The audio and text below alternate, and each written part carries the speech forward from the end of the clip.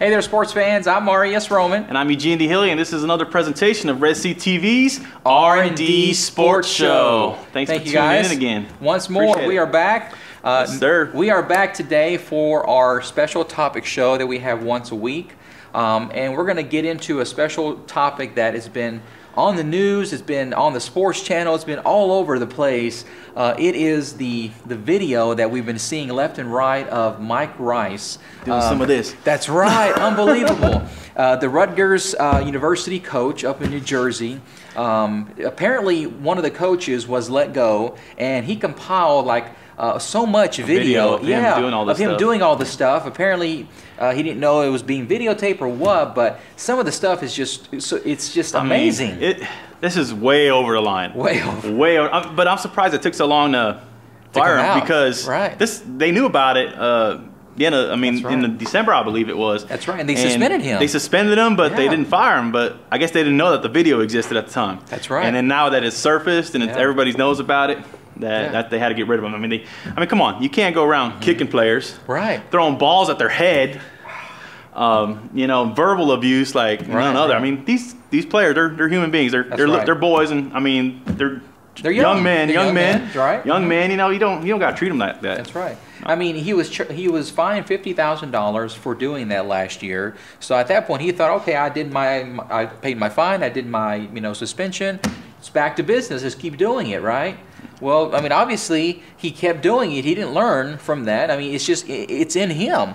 He has some really big anger management issues. Yeah. I mean, he did apologize, but that's they not going to fired cut him. it. That's not going to cut it. Yeah. Maybe he'll get some chance down the road to redeem himself, but it's not going to be anytime soon. That's right. That video is very damning to his career right now. That's right. I mean, I just don't see a human being do that to somebody. Right. But I guess look around, you can see a guy from Indiana.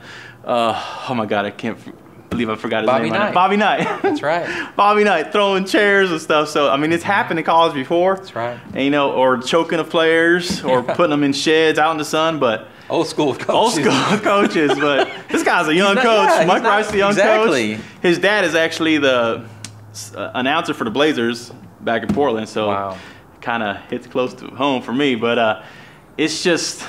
See, I can't imagine putting myself in the minds of these young men that are going there. They know they're on scholarship, so they know that they're there to go to school because they're playing basketball for the school. Yeah. So if they're going through all this, they're thinking, man, if I say something, if I that's make what surprised an issue, me. I'm going to get kicked out or something's going to happen. I'm not going to be able to play ball and go to school anymore. That's what surprised me. In all that video, I didn't see nobody trying to retaliate. After he got hit in the head or kicked or try to throw the ball back at him. Because that's what, like you were saying, that's their mentality. If I do anything to, defend myself, I'm going to get kicked off the team, no playing time. That's right. My scholarship's going to be taken away. So parents going to get let down or whatever, But there's just so much pressure on these young men nowadays to go to school and to perform. We're hearing so many other stories now, even from the Auburn, situation. Changing grades and all that. I mean, there's so much pressure on these young men to perform and go to school. So they're going to do their part. They're going to be very submissive. They're going to do what their coach tells them to do because they trust in the coach and his system. That's true. That's true. And but this coming from an authority figure, you don't expect that from an authority figure. I can see it being actually a player on the team, maybe. Right. Doing stuff like that. But coming from a coach, and what I'm surprised is none of the assistant coaches said anything, did anything. Right. None of the managers. I mean, come on, these guys got to step up. They did when they left. That's the problem. Yeah, but that's the thing. That's too late. That's right. That's too late. I mean, you got to stand up when you see it happening. That's you got to. At first, first time it happens, take the coach aside and tell him, hey, this is what's going on. But as soon as you see that instance after instance after instance happening, you got to step up, speak up. I know you might say, oh, but I'll be threatening my job or something like that. Hey, you got to live up to, higher standards. You're in college, you're playing college ball, live up to the standards, of respect, of human dignity, basically it is. I mean, you don't go around kicking people, kicking people, throwing balls at their heads.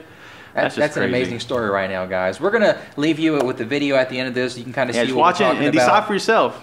Unbelievable. I mean, and let us know. Go to our Facebook site, www.facebook.com/RD Sports Show. Give us feedback on that, or you might have already seen it on television. I know ESPN's, over the Over the Lines, I think is the show, right? Over the Lines. Over the Lines. Yeah, Over the Lines. They're the ones that first came out with this video and all that. But go see it, guys, or watch it here. Let us know what you think. Give us feedback on our show as well. If there's a particular topic that is so dear to you, let us know. We'd like to talk about it and see what you think. Yes, sir. All right. Well, we appreciate your time today. I'm Marius Roman. I'm Eugene DeHillian. This has been another presentation of R&D Sports Show on Red Sea TV. That's right. Thank you, guys. Thank you.